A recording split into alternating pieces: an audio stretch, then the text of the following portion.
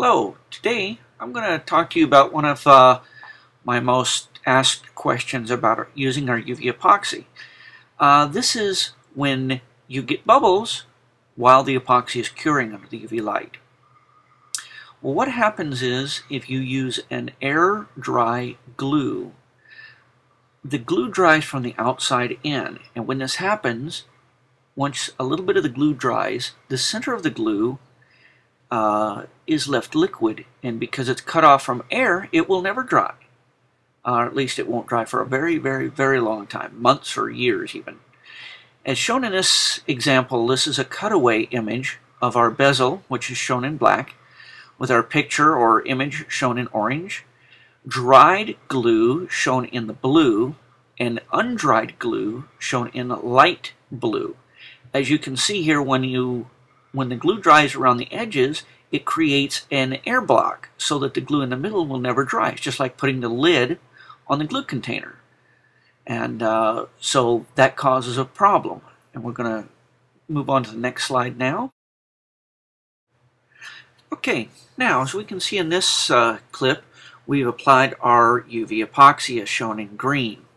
When we do this, of course, we fill up the bezel, and you can see it's got a slight dome to it. Now I'll show you the next clip. Now in this picture, you'll see that the orange picture is flexing down. This is while the epoxy is curing. What happens is the epoxy expands a little bit. This puts pressure on the uncured glue, and when that happens, it can cause air to leak out around the sides, as we'll see in our next image. Now in this image, you can see the pressure causes slight cracks in the dried glue that leaves channels open from the liquid glue up to the epoxy. These are the channels in which air will be squeezed out and cause bubbles into the epoxy, which you'll see in the next image.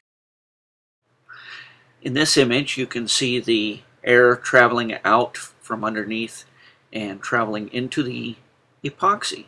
This causes foamy-like bubbles around the edge of the image. Again, this is caused because air-dried glues cannot be used, otherwise they will never fully harden. So what's the best way to cure this problem? The best way is to use a non-air-dry glue, and that is a two-part glue, such as a 5-minute epoxy that you can get at any hardware or craft store, 5 or 15-minute epoxy. Of course, you should get it in clear if you can, just so that any of it that seeps out around the edge won't show. Another way, of course, to do this would be to provide a seal on top of the image that is all the way to the edge of the bezel. To do this, you're going to have to make sure that there's a large bead all the way around, touching the image and the bezel. This will prevent air from coming out. But if there's even a slight pinhole, air will push its way through and cause bubbles. One of the best things to use for this is either our ink seal product or Weld Bond, which you can find at a lot of different hardware stores and craft shops.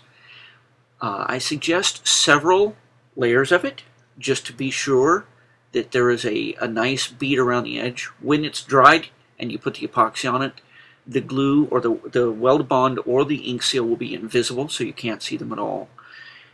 In conclusion, air-dried glues are the cause of almost all foamy-like bubbles around the edges of an image after it's cured. In other words, while it's in the UV light oven, these bubbles will form.